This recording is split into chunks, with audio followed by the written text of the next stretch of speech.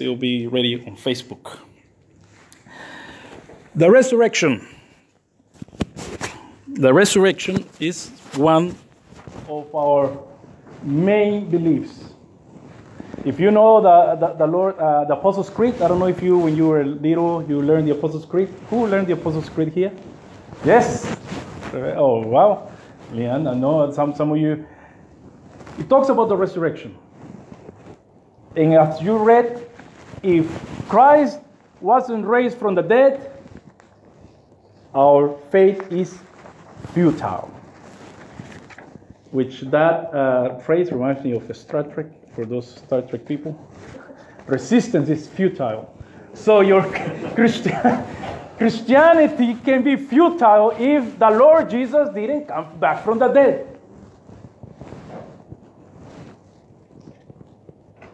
Verse 19 of 1 Corinthians 19 is a verse that Jehovah's Witnesses love to quote to us, Protestants, Christians. And it says this: if only for this life we have hope in Christ, we are of all people most spiritual.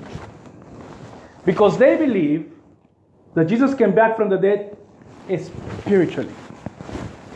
You know what they believe about the afterlife regarding Jesus? That Jesus' body is going to be held somewhere where everybody's going to go and see it, and everybody's going to say, oh, great sacrifice for Jesus. But he came back from the dead spiritually. But did Jesus come back from the dead spiritually? No. In the book of Luke, you read, and I'm going to go through a lot of verses. As Pastor Andrew says, that he was very used to his iPad, and now he wants to go back to this. Because to quote another Star Wars, this is your life. Remember? Second one from the, what is it? Phantom Menace, and what's next? You remember? Yeah, you remember. You remember? I remember the second one. Yeah, Clone Wars, see? There's somebody who's not ashamed to... In the Clone Wars, he says, Obi-Wan says to young Darth Vader, this is your life. And the first thing that came into my mind when I saw that, this is my life.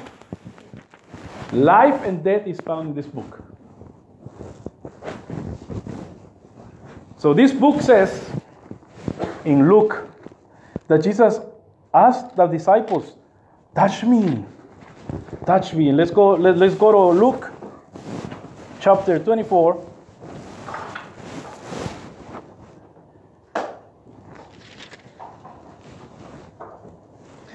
Verses 36.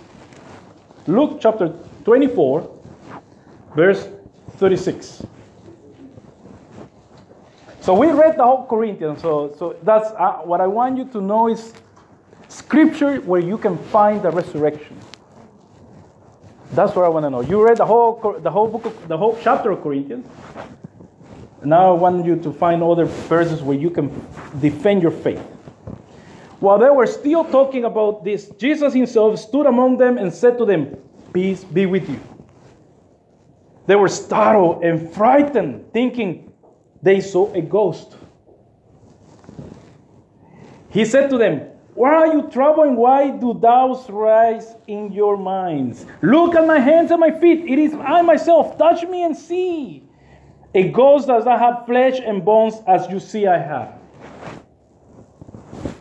So Jehovah's Witnesses may say that Jesus was resurrected in the spirit. The Bible says that he was resurrected in the flesh. But as you read in Corinthians, it's not your typical flesh like ours. That flesh can go to heaven. That's why our flesh, when that resurrection comes, that's when we are raptured to heaven. So that's the Christian faith. And somebody always asks me, and because I was thinking when Pastor Andrew called me, and he said, so what are you going to preach? And I said, I'm going to preach on what people at church ask me. Because I always get this question from many of you. Will we remember what happened on earth when we are resurrected or in heaven? We will. And we will remember even the bad things. Let's go to Revelation chapter 6. And you will see what some of us, maybe not in this church, but some of our brothers and sisters remind the Lord to do. Chapter 6 of Revelation, verse 7.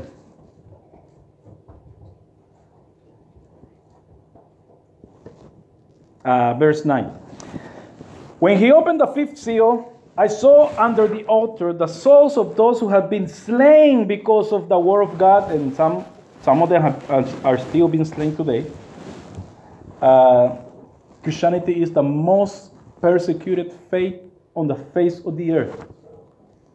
So when people say that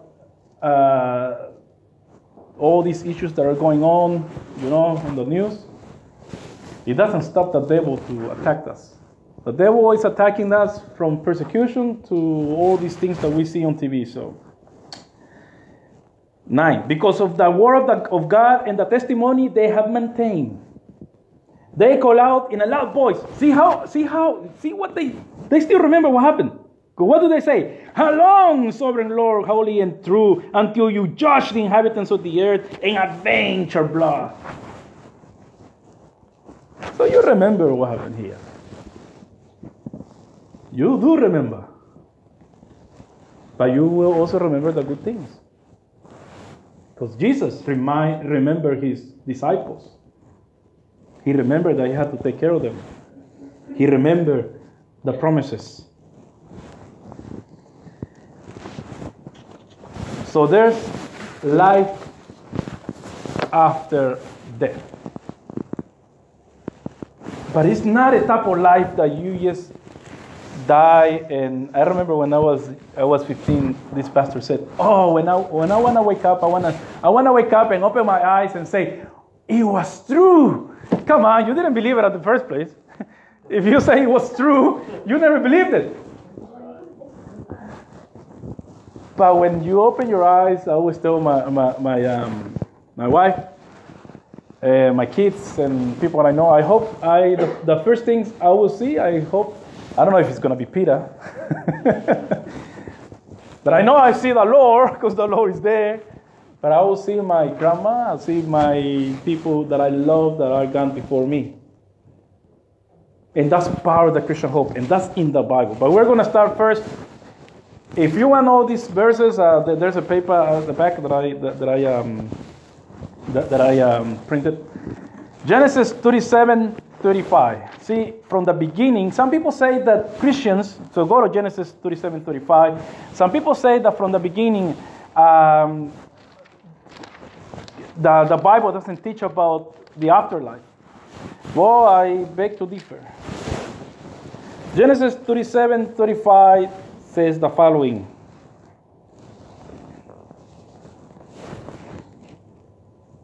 All his sons and daughters came to comfort him, but he refused to be comforted. No, he said, I will continue to mourn until I join my son in the grave.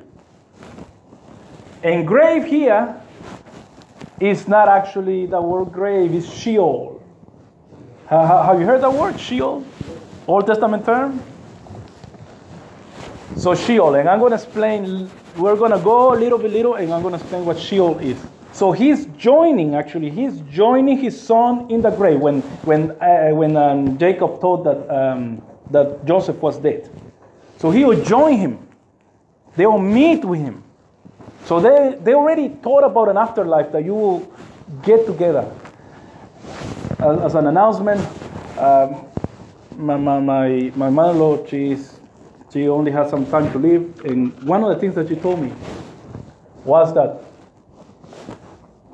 she had a dream.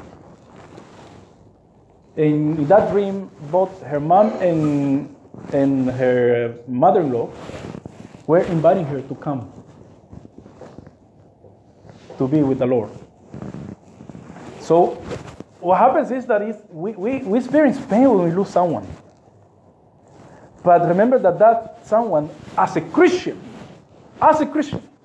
we believe that someone's going to meet up with their loved ones as well.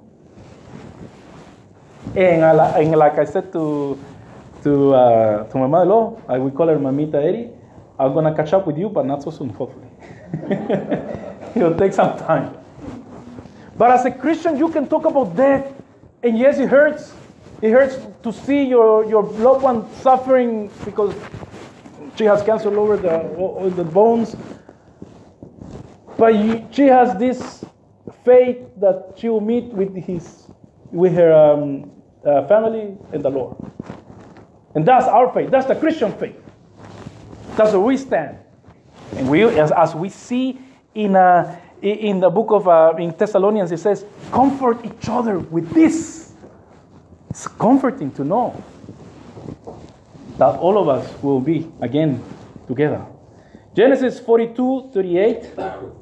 Genesis 42:38. And maybe you can, as we have in there, maybe you can be ahead of me, and then I read it and then I say something about it. 42:38.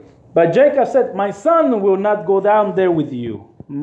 His brother is dead, and he is the only one left. If harm comes to him on the journey you're taking, you will bring my great head down to Sheol in sorrow. To Sheol, again, to the grave. To Sheol.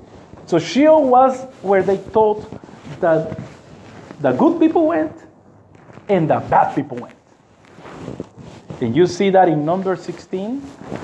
In number 16, it's a very, if you can read later the whole event there, but the earth opens up and eats up people. So number 16:30 says, but if the Lord brings about something totally new and the earth opens its mouth and swallows them with everything that belongs to them, and they go down alive in the realm of the dead, Sheol, then you will know that these men have treated the Lord with contempt. So imagine if we have someone here that said, no, brother, you have sinned. Confess your sin. No, I don't want to confess. So the Lord reveals to us that you have sinned, and the air opens up and swallows them. And it doesn't swallow only them. It swallows their wives, their children, their cattle, everything. Because of sin. But there's a place of the dead. Sheol. So the good people go, because we read that Jacob was good, yeah? Jacob was good, so he goes to Sheol. These bad people go to Sheol. And then Psalm 41:7, it uses the same word as we have seen it for grave. Grave, grave. And again, that's what Jehovah's Witnesses, they believe that the grave is the last place we are, and we wait till the resurrection. So what they believe is this, that when you die, you go to sleep and you don't know what's going on. Not even on earth or in heaven.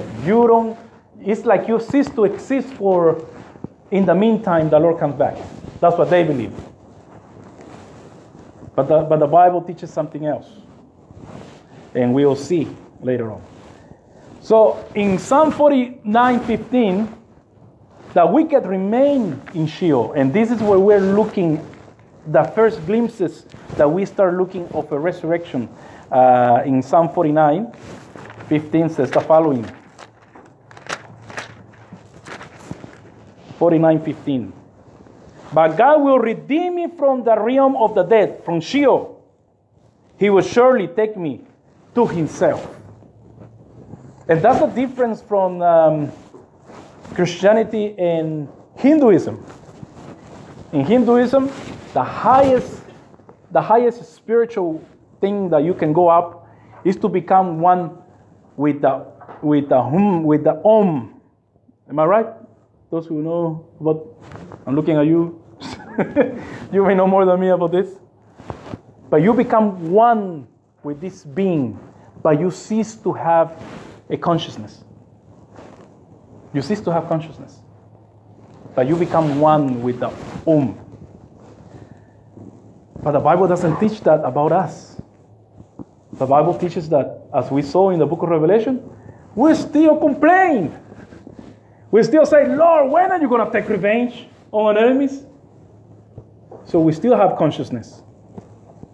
So, from Psalm 49:15, we can see that the Lord will redeem me from the realm of the dead.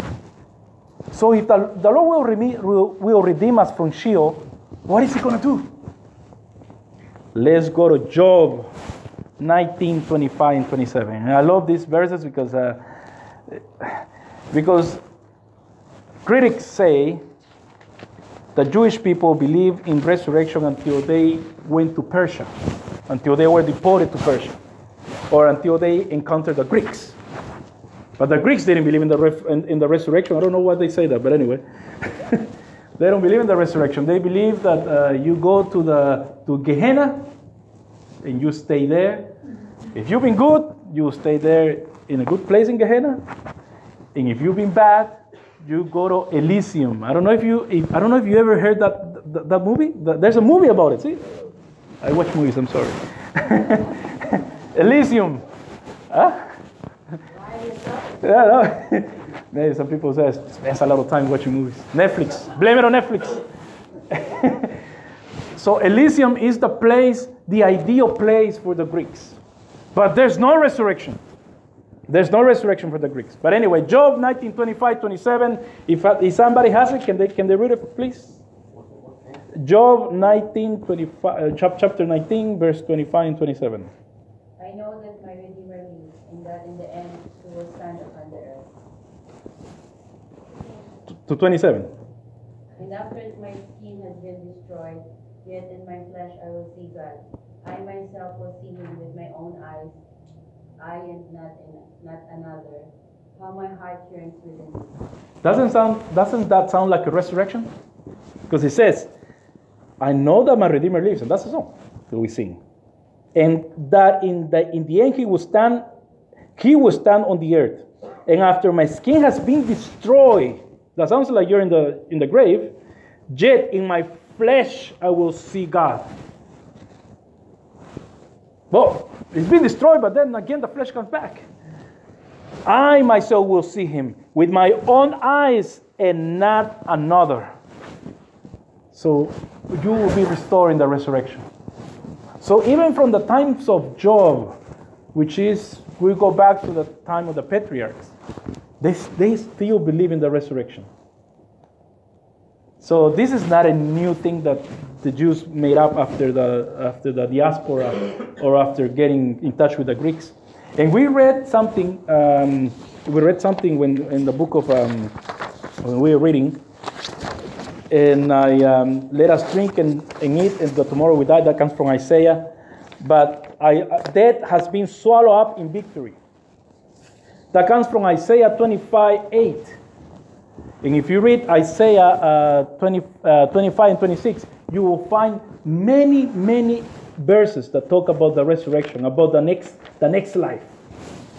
So we can trust that the Bible, even in the Old Testament, tells us. See, 26 says, 26:19. By your death will live, Lord. Their bodies will rise. Let those who dwell in the dust wake up and shout for joy. Let those who dwell in the dust. Does that remind you of something we read before? Daniel? By your day will live, Lord. Their bodies will rise. Let those who dwell in the dust wake up and shout for joy. Your dew is like the dew of the morning. The air will give birth to her death. So, from that, before they were dispersed all over the earth, the Jews believed that there was going to be a resurrection. I wonder how these scholars, critical scholars, that I have to read them all the time, how they come to terms that say, oh, no, it's later. It's until Daniel.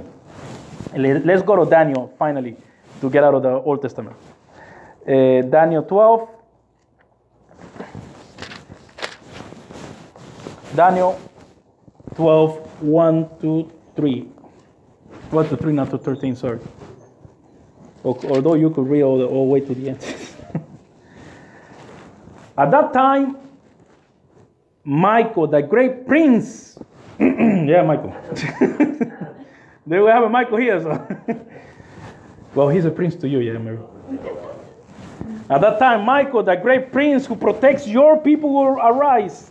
There will be a time of distress such as has not happened from the beginning of nations until then. But at the time, your people, everyone whose name is found written in the book, and we're going to see this again. What does this sound like? Book of Life. In chapter what Revelation? Who can tell me? Chapter 20. And the books were opened, and those who were not found in the books were thrown into the lake of fire. Well, anyway, we're going to read that too. But what I want you to get is that the Bible is quoting itself all the time. It's quoting itself all the time. When you read Scripture, always come to think, where have I read this before? Where is this again? So that's how, when Paul talks about things, and he's starting to talk about things, and I didn't understand, and then I said, wait a minute, he's talking about the Old Testament, and he's talking about the Old all the time. In the book of Revelation and the book of Hebrews are the ones who have the most quotes of the Old Testament in the whole of the New Testament. So if you haven't read the Old Testament, let me encourage you, my brothers and sisters, to read it in order to understand it. Because, or else, we read it and we're lost. I mean, it's something that hit me the other day. But at the time, your people, everyone whose name is found written in the book, will be delivered. Multitudes who sleep in the dust. Remember what Job said, the dust? So again, Daniel again quotes something that Job said. Multitudes who sleep in the dust of the air will awake. Some to everlasting life, others to shame everlasting. Those of us who are with Jesus, we're going to everlasting life. Amen? Amen. That's why we want those people who don't know Jesus, that they know that if you don't know Jesus, if you don't follow him, if he's not your Lord, you'll be resurrected to an everlasting death, shame, and everlasting contempt. Those who are wise would shine like the brightness of the heavens, and those who lead many to righteousness like the stars forever and ever. That's what a promise. You would shine like the stars. And those who lead many to righteousness, those who bring people to the Lord Jesus, like the stars forever and ever. So if in this lifetime you're not a rock star, if in this lifetime you're not a big star of Hollywood, be assured that in eternity we will be like stars. But now let's go to the next one, intertestamental references. And that's why I brought another Bible. Who can find the book in their Bible? Yes, some of you are saying you're good. The book is not in our Bible, in the Protestant Bible. Second Maccabees. The book is in the Catholic version of the Bible, which I have here, Apocrypha.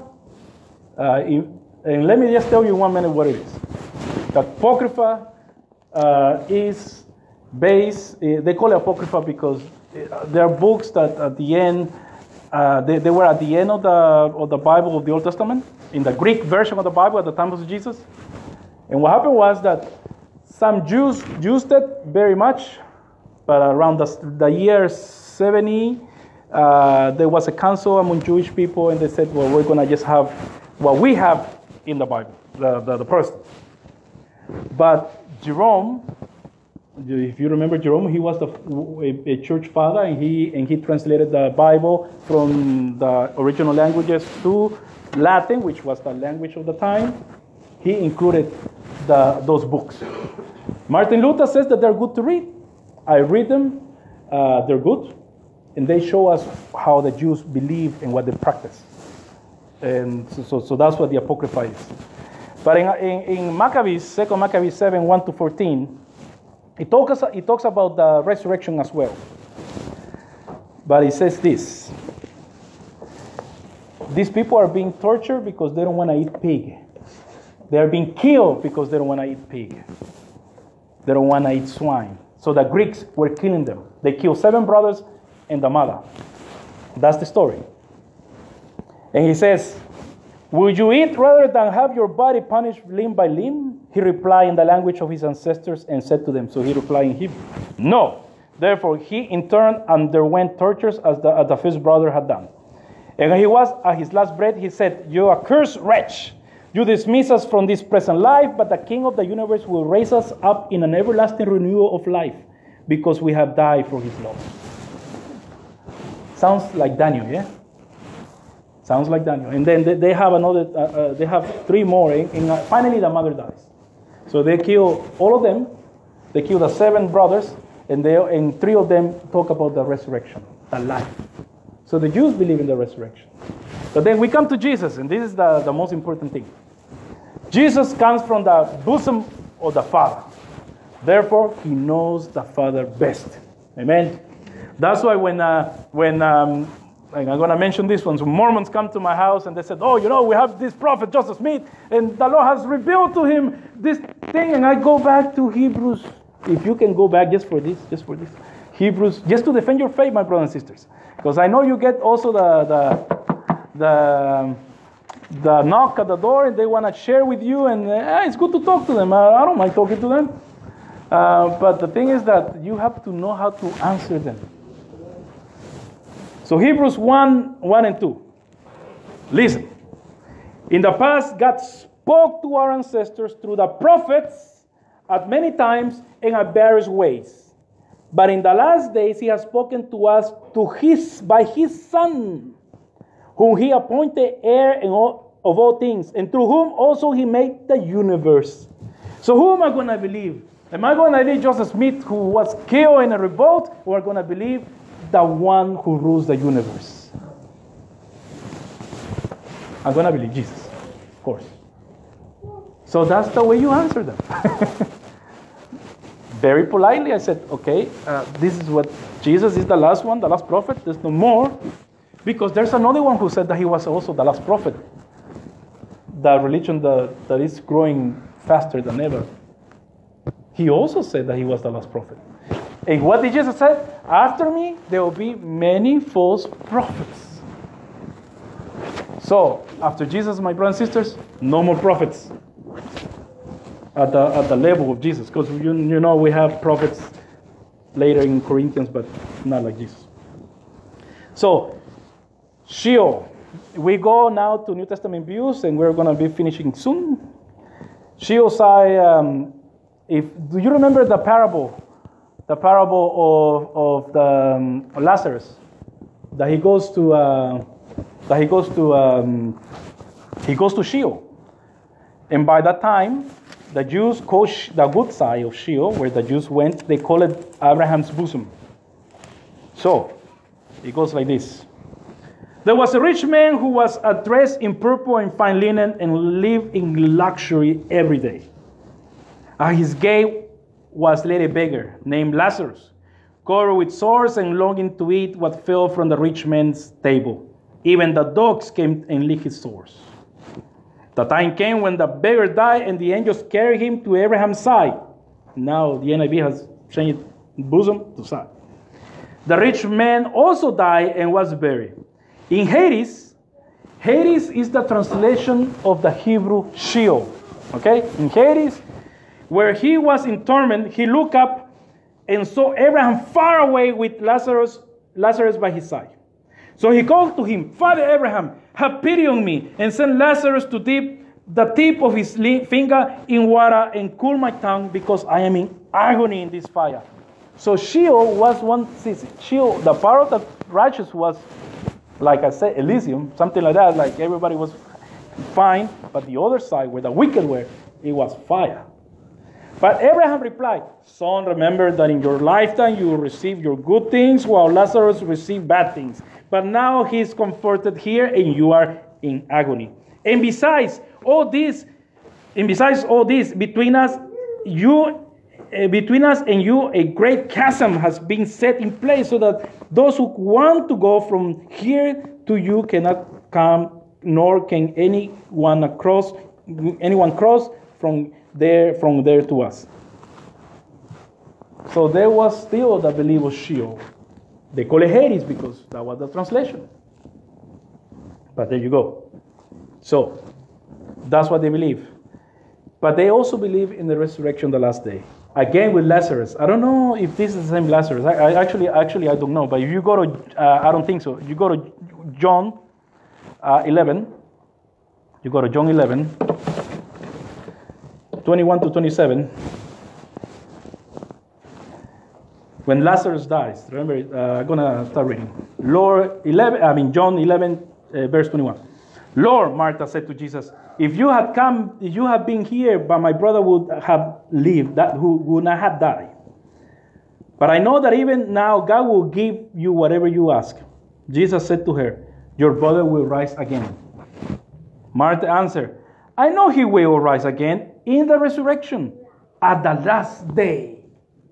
And listen to Jesus. Jesus said to her, I am the resurrection and the life. The one who believes in me will live even though they die.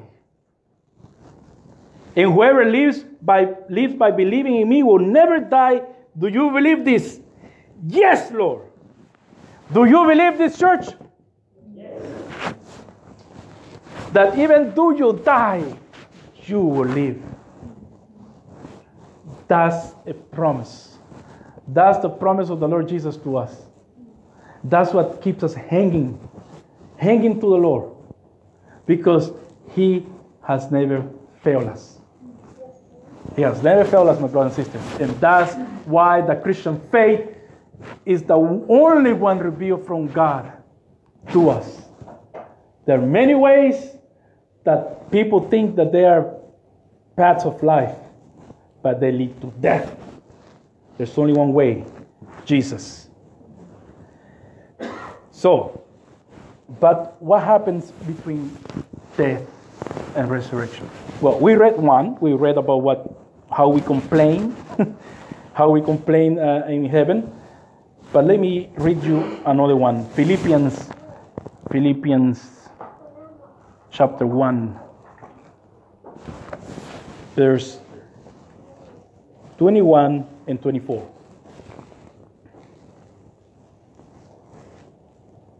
Philippians chapter 1, verse 21 and 24. Paul is in jail. He doesn't know he's going to be killed, so he writes this. For to me, to live is Christ, and to die is gain. So Paul wasn't afraid of dying. If I am to go on living in the body, this will mean fruitful labor for me. Yet, what shall I choose? I do not know. I am torn between the two. I desire to depart and be with Christ, which is far better. But it is more necessary for you that I remain in the body. So Paul says, I'm going to continue suffering because I love you guys. And I'm going to ask the Lord to continue here in jail because I want you to be with you. I want to be a blessing to you. Because Paul wanted to go with the Lord. So, convinced of this, I know that I will remain and I will continue with all of you for your progress and joy in the faith. So what happens when you die? We go to the Lord. You don't go to sleep. We go to the Lord. And I love what in 1 Thessalonians 5, 10, 11, also Paul reminds the believers that when we die, we go to the Lord. That's where we are, and that's where we're going to stay. It says, He died, talking about Jesus, for us, so that whether we are awake or asleep, we may live together with Him. If you're asleep, you don't know what's going on. But we are here with the Lord, and we die, we are with the Lord as well. We are not by ourselves. A lot of people, when they die, they are afraid of dying. Why? Because they think, I'm going to be alone. And no, we know that the Lord is with us to the end. And the last day, and if you keep hearing in Thessalonians chapter 4, verse 13. And I remember Matthew asked me this a long time ago. And I said, okay, let's read the Bible then. Let's read let's read 1 Thessalonians 4, 13 to 5, 11. But I'm going to read this part. Those of us who have lost people, this is very important for us to listen. Brothers and sisters, we do not want you to be uninformed about those who sleep in death, so that you do not grieve like the rest of mankind who have no hope. For we believe that Jesus died and rose again, and so we believe that God will bring with Jesus those who have fallen asleep in him. That's why we ask for the last minute to our sister, to our brother, to our father, please accept the Lord Jesus as your Lord and Savior, so when he comes, you come with him. That's why. According to the Lord's word, we tell you that we who are still alive, who are left until the coming of the Lord, will certainly not precede those who have fallen asleep. For the Lord himself will come down from heaven with a loud command, with the voice of the archangel, and with the trumpet call of God. And this we read in Corinthians. When are we going to be, when is it that we're going to be changed? When the trumpet sounds. Verse 52. In the flash, in the twinkling of an eye, at the last trumpet. For the trumpet will sound that they will be raised imperishable. And then he says it again here in Thessalonians. And Jesus said it in Matthew, where am I? In Matthew 24:31, again, Jesus talks about the trumpet. And again, in the book of Revelation, talks about the trumpet. So this theme about trumpet and going to heaven, being transformed, keeps coming, and coming. For the Lord himself will come down from heaven with a loud command, with a voice of the archangel, and with the trumpet call of God. And that day in Christ will rise first. After that, we who are still alive and are left will be caught up together with them in the clouds to meet the Lord in the air, and so we will be with the Lord forever. Therefore, encourage one another with these words. The teaching of the end for Christians is not something to be afraid of.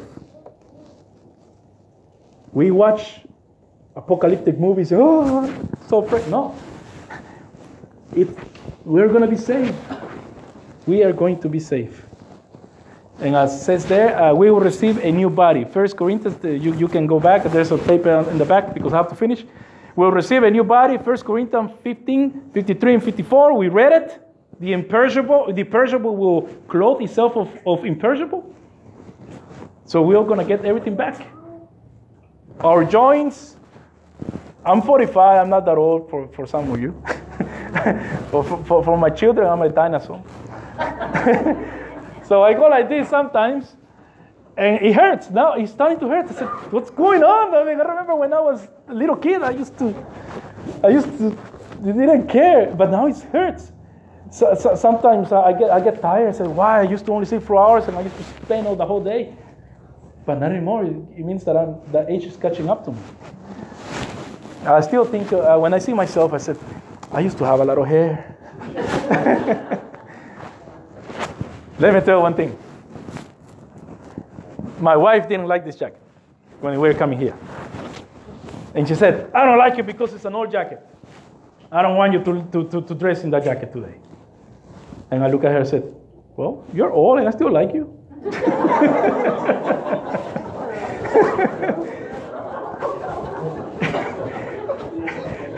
And what happened was that she told me, I don't hit you because you're driving. Then we can all die.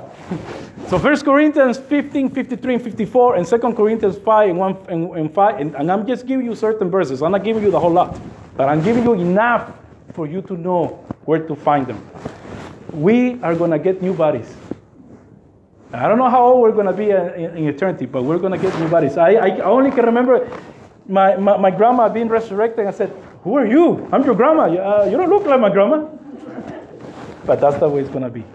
Revelations 20:21, final state of creation and believers. I just want to tell you this. The final thing is that at the end, the good people go to heaven, or actually, heaven will come down. Because that's why you read Revelation chapter 20 to 21. You want to know what what's going to happen at the end, that's going to happen. Read it, and you will find out that the Lord, that God will come down from heaven, live with us here. We're not like other people that they think that we're going to go to maybe some other universe. No. God will make this place again. What you saw in Genesis 1, that's why I wanted to preach about this, because Pastor Andrew has been talking about it. What you saw in Genesis 1 and 2, we're going to see it again. We're going to see it again. That's the promise. That's the promise. No more death. No more crime.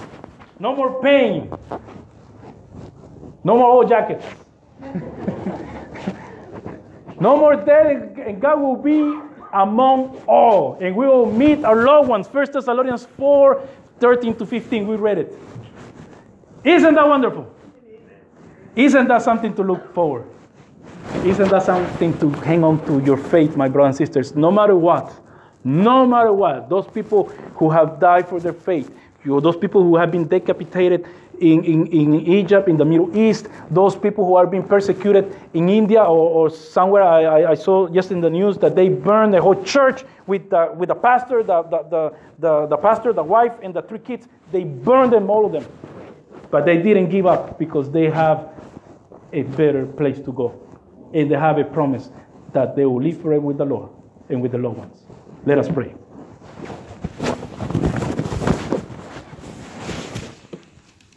You have been good to us, Lord, because you have given us good promises that no one can give it to us because no one can keep them, only you.